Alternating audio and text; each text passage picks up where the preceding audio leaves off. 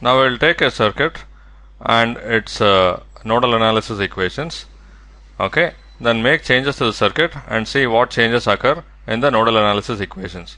And in this lesson, I would strongly encourage you to pause the video after I make the change to the circuit, figure out what change happened to the nodal analysis equation setup by yourself, and then compare it to what I show you as the answer.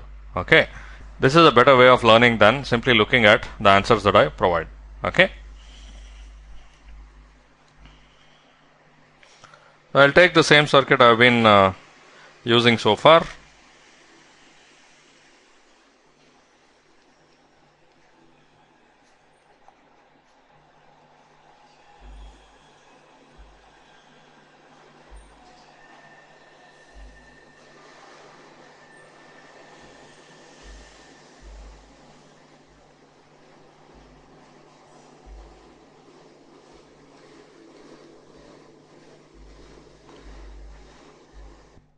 This is I1, R11, R12, R23, R22, R33.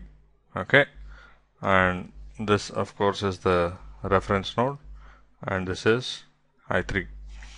By the way, by now it must be clear why I chose the subscripts the way I did. R11 is basically the resistance connected to node 1 and the reference node. R12 is between node 1 and 2. R13 is between nodes 2 and 3. And similarly, R22 is from node 2 to ground. And R33 is from node 3 to ground, and so on. And I1 is the current source being pushed into node 1, and I3 is the current being pushed into node 3. Okay. Now we also have the nodal equation set up for this, which is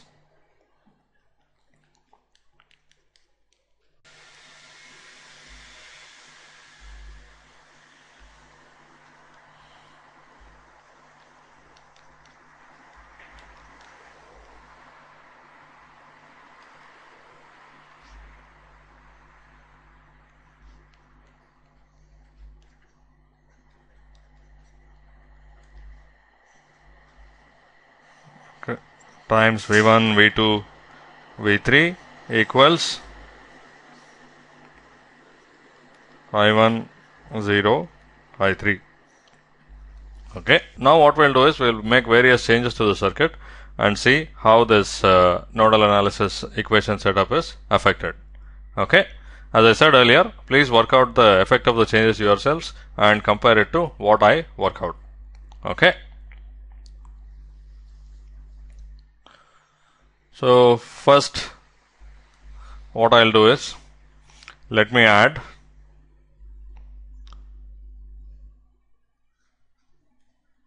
another resistance here, RA.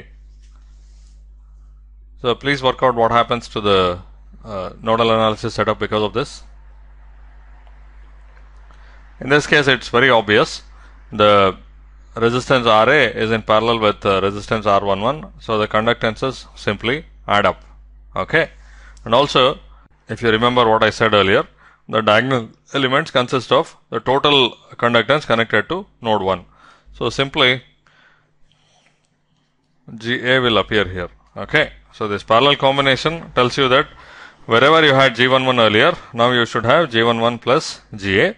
Okay, and that's exactly what happens, and that's also consistent with the diagonal element being the sum of the total conductances connected to a particular node. Okay, now let me remove this. Now let's consider another change.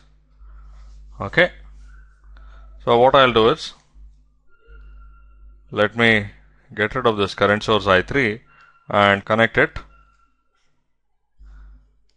in the opposite direction from what I had earlier. Okay, so please work out what is going to happen to the equations because of this. We have made changes to the independent source, so this will change only the right hand side of the equation, and again the answer is pretty clear. this element, which was the total current being pushed into node 3, it was I3 and now it has become minus I3. That's all. And that's anyway pretty obvious because we simply reverse the direction of the current source. So this becomes minus I3. Okay.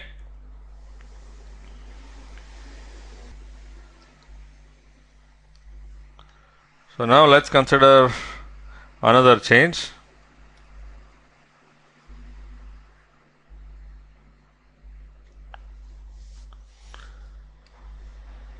Let me add a conductance between nodes 1 and 3. Okay. Let me add a conductance between nodes 1 and 3. So what does this change? Please work it out.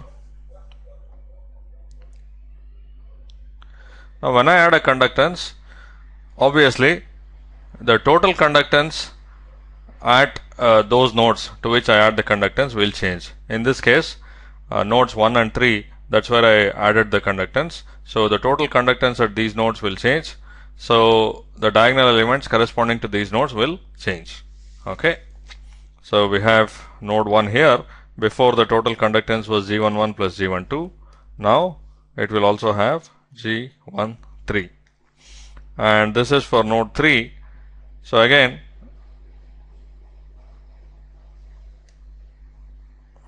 earlier we had G23 plus G33.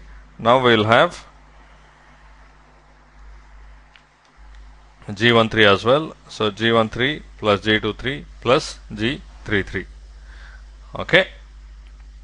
Also another thing that changes is the off diagonal element, because this conductance is connected between two nodes, neither of which is a reference node. Okay. So this element here, which was earlier 0 because no conductance was connected between nodes 1 and 3, now becomes minus G13. And similarly here, this becomes minus G13. The matrix is still symmetric because we still have a circuit consisting of only conductances and current sources. The matrix is still symmetric, and this is what happens to the nodal analysis setup. Okay. Now let's look at another change. Okay. So let me add a current source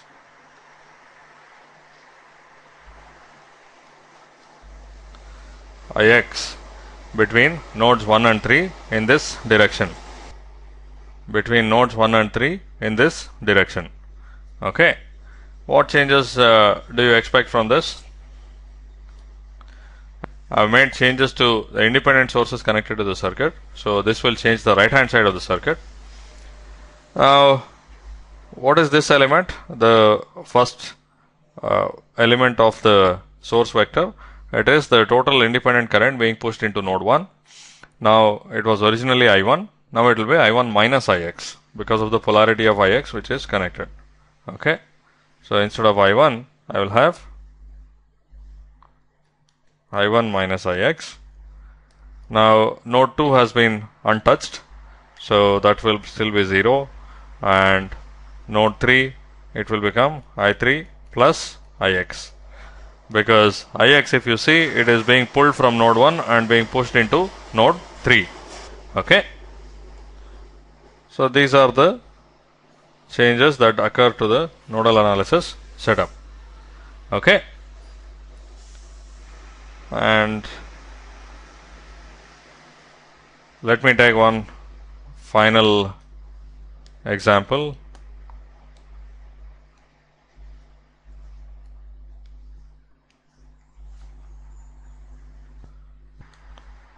Let me take one final example. What I'll do is, let me connect a current source like this, Ix between nodes 1 and 2 instead. So again, Ix is being pulled from node 1, so this becomes I1 minus Ix, and Ix is being pushed into node 2, so it becomes plus Ix, and I3 will remain as it is. Okay. So the source vector changes whenever you change the sources, which are current sources in the present case. Okay.